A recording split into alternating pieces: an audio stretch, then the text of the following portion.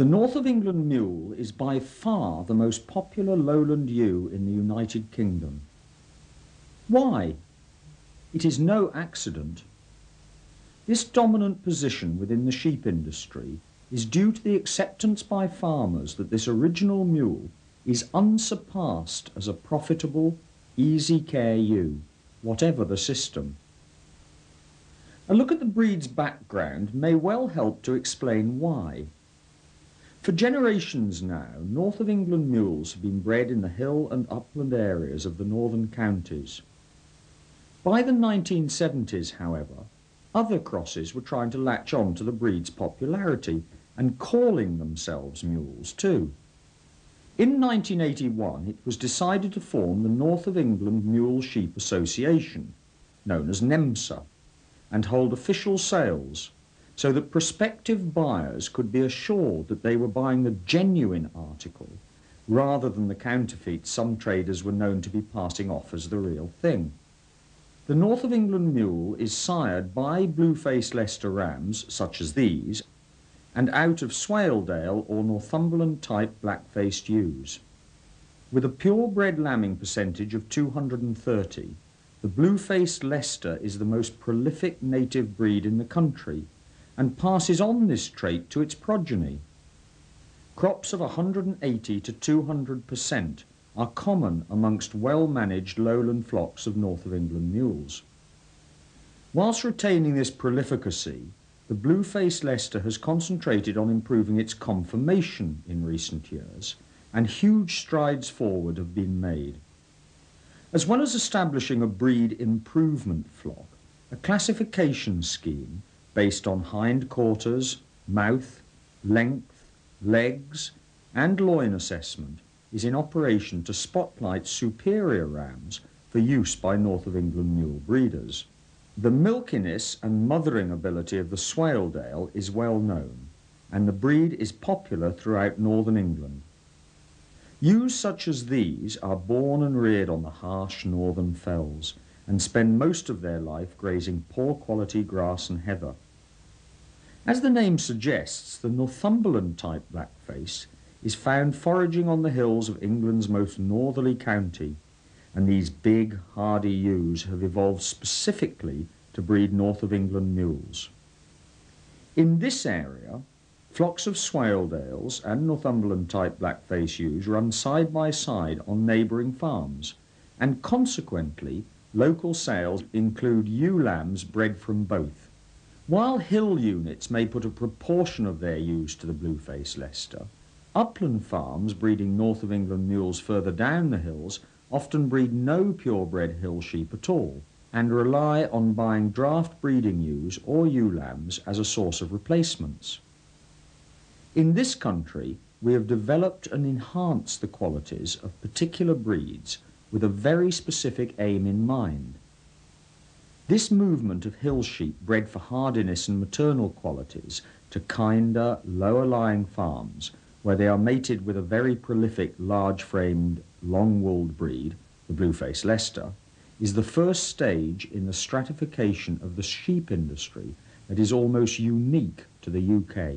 The result of this mating, the North of England mule, is the classic example in sheep breeding of hybrid vigour. This arises where parent breeds carry different dominant factors controlling desirable traits, the resulting cross being superior to either parent rather than the average of them.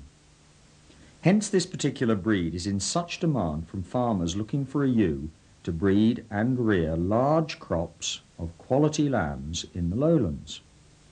The final link in the chain are the specialised terminal breeds, developed for carcass quality to produce animals almost exclusively for prime lamb production. How then is a mule-producing flock managed? After being put to the blue-faced Leicester ram in November, the Swaledale and Northumberland-type black-faced ewes usually winter on rough grazing. Hay or silage is fed after the turn of the year, depending on the severity of the winter. Concentrate feeding is introduced 6 to 8 weeks before lambing and stepped up according to ewe condition and forage quality. Lambing takes place in April and May, usually on sheltered grazing close to home. A crop of 140 to 160% reared lambs is the norm on most upland farms. Ewes and lambs return to graze the higher ground soon after lambing, so that hay and silage can be made on these lower fields. The price of wool has been in the doldrums, but could rise, and the check is still very welcome.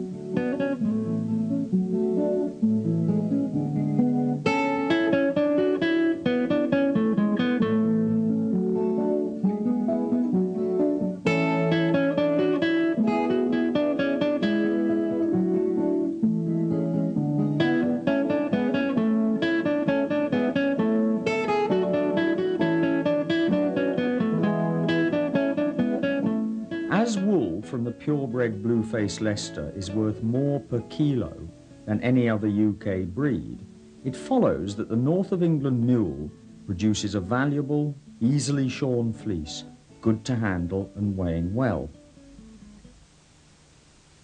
In August, lambs are dosed and weaned onto aftermath to attain peak condition for sale. From late August until October, sales are held at centres throughout northern England.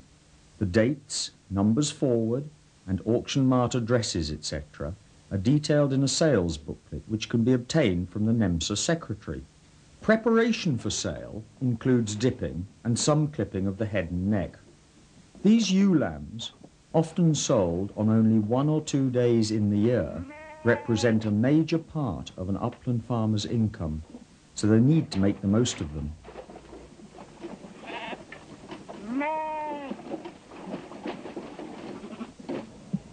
Lambs are sold in lots of between 10 and 50, and the auction marts are always pleased to help potential buyers by sending sale catalogues, booking accommodation, coordinating haulage, and so on.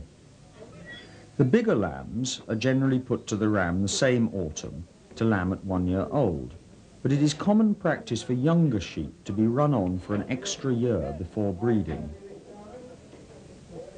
Some North of England mule lambs are also available through electronic auction system, and direct sales can be arranged too.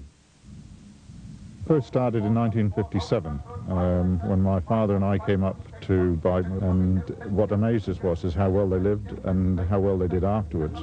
And from then we've gradually grown up. I've been buying them, we started buying them for myself up until about 1970, and then I started buying for other people. I've been buying ever since. She basically is the best commercial ewe about. I mean, what I reckon it does, compared to quite a lot of the other ones, is it'll bounce back. If you treat it badly, she'll come back. You treat some of the other breeds badly, and they just turn their 4 feet up in the air, and that's it. She produces good lambs. She's very, very prolific, and she's very milky. Good mother. And whether you use a good Suffolk or a good Continental tup, I think is to the individual person's preference. But I think if you use a good tup on a good ewe, you'll get a very, very nice lamb, which is wanted in today's market. On our own farm down in the south of England on the Hampshire-Wiltshire border, we have a breeding flock of 1,800 mules. We've always had mules at home, and although we've tried 1 or 2 of the other crosses, we've always come back to the North of England mule. All lambs sold at official NEMSA sales are tagged in the left ear with a metal tag incorporating the NEMSA logo, a capital M in a hexagon, and an individual flock number. This allows buyers to trace batches of lambs back to the breeder.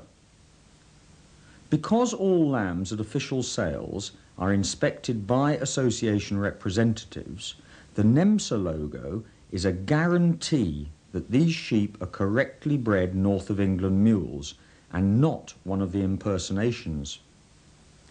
At several shows and specialist NSA events, NEMSA exhibit live sheep and the association secretary and members present are always pleased to talk to interested farmers.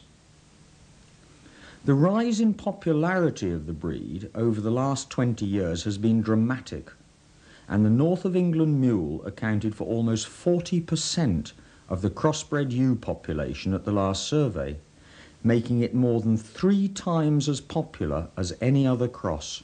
They are equally at home on intensive grass producing high lamb output per acre, or on more extensive systems where a milky, easy care ewe is essential. Our original mule also thrives when wintered on roots. This adaptability, coupled with an unrivalled mothering ability, means that the breed has spread the length and breadth of the country. Many North of England mules successfully lamb outside, although their prolificacy and ease of management means they are particularly popular for indoor lambing.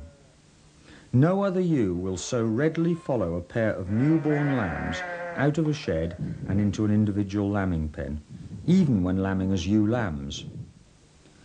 Versatility is synonymous with the breed, and being farmed successfully on a variety of systems in virtually every parish of the country is only part of the story. Another point is that their prime lambs are successfully marketed over 12 months of the year and by every conceivable carcass breed.